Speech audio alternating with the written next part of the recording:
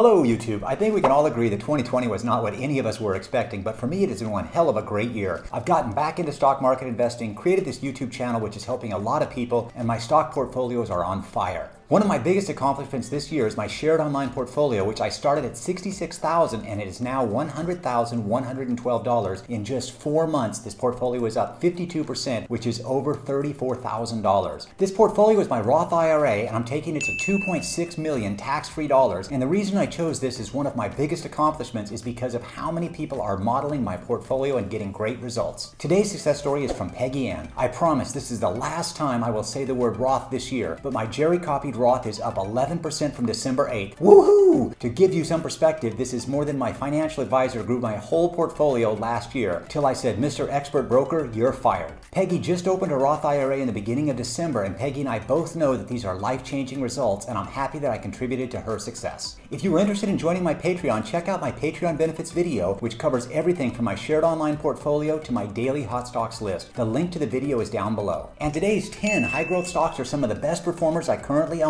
and I'm looking to buy more because I just put another $100,000 into one of my retirement portfolios. Let's take a look at how these 10 stocks have been performing. Year-to-date stock gain, 540%. The return over 1 week, 8%. Return over 1 month, 32%. Return over 3 months, 120%. The return over 6 months is 282%. And the return over 1 year is 530%, with the 2-year return being 1,565%. Hot damn. Have you ever heard the expression, show me your friends and I'll show you your future? For long-term investing, I think the same can be said. Show me your stocks and I'll show you your future, which is why I'm always interested in a stock's performance history. When you look at the stock history for these stocks, would you agree that if you owned all of these stocks over the last 3 or 6 months that you would be doing well? Hopefully you get the point I'm trying to make, because a lot of people are buying stocks that are going the wrong direction. I focus on buying stocks going in the right direction like these. It's a huge difference. Well, grab a huge cup of coffee and hang on, because this is not your normal stock channel.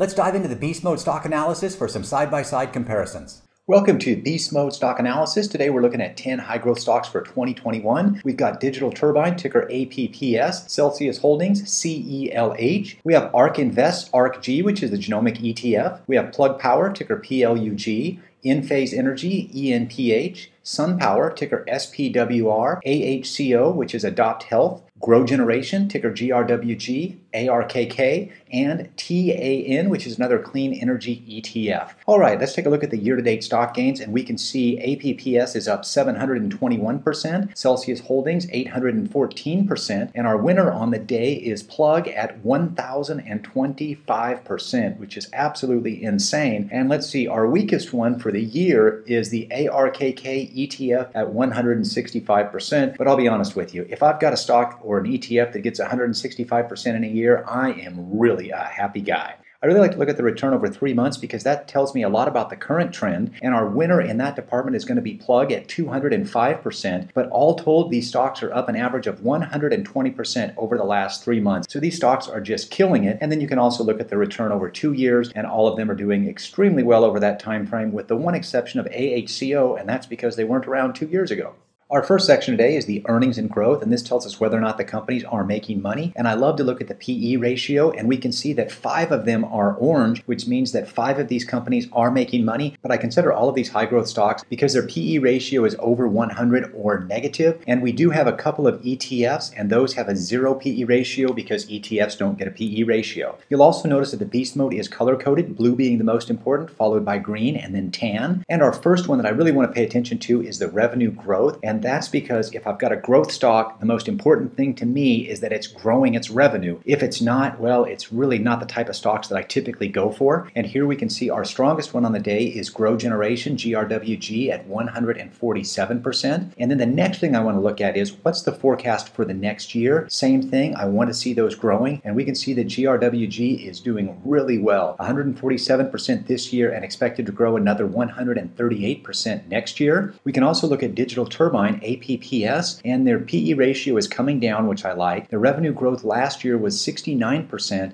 and next year it's going to be 100%. So they're growing their revenue even more next year than they did this year, and that's something that I like to see as well. If we look at Plug, we can see that the opposite is true. Their revenue growth in the last year was 55%, but next year they're only going to be growing it at 28% more. Still, that's a good number, but anytime we can keep those numbers growing even bigger, well, it's a really big plus for the stock. This is definitely something that wouldn't hold me back from buying Plug. It's just not as promising as a company like APPS, where the revenue growth was off the hook this year, and it's going to be even better next year. Hope that makes sense to you guys. And the last thing we want to talk about is the levered free cash flow, and this measures a company's ability to expand its business and pay returns to shareholders using only the money generated through current operations. I love for this number to be black, and that's because it means that the company is making enough money to run its business and grow it based on its current income levels. So this number is huge to me, and that's why we've got like APPS, they're coming in at 20.58%, which is great. Celsius Holding, they're at 4.53%, so it's positive. That's good. The ETFs, they're not going to have any of these metrics on it, so that doesn't affect us. And if we look at Plug, we can see that their levered free cash flow is negative 61%, and that just means they need to get their money to run their business from outside sources. So either they need to sell stock, they need to take on loans, or something of that nature, and that's something that we take into consideration. It's very common for growth stocks, but again, if I have my choice between a stock like Plug, and they're at negative 61%, and I compare that to APPS, who's at 21%, well, APPS looks stronger to me on that basis. The financials tell us whether or not a company is running on a good margin, and the operating margin, the S&P 500 average is 10.8%, so generally I like to look for higher operating margins than that whenever possible.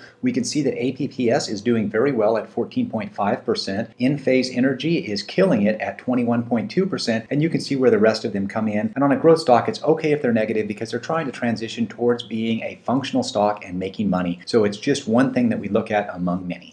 The balance sheet tells us whether or not a company is financially stable, and I like to look at the tattle ratio, which is the total assets versus total liabilities. In a perfect world, I like that to be coming in at 2 or higher. And if we take Digital Turbine as an example, we can see they have $209 million in assets, and their total liabilities are $113 million, giving them a tattle ratio of 1.8. If we look at SunPower, we can see they're in the red, and it's pretty much a wash because their total assets are $1.449 billion, and their total liabilities are $1.456 billion. So I'd like to see it higher, but that's not going to stop me from investing in that company. And then our strongest on the day by far is GRWG at 5.092. Our next section is profitability, and the net income margin is what we want to look at here. The higher, the better. And our winner on the day is In-Phase Energy at 24.69%. And we've got 4 other companies that have positive net income margins, so they're profitable, which is a good thing. And the 3 with zeros, those are ETFs, so that's completely okay for that. And then we've got Plug, they're still bringing up the rear at negative 33.75%. And they will get closer to profitable as the company seasons and grows.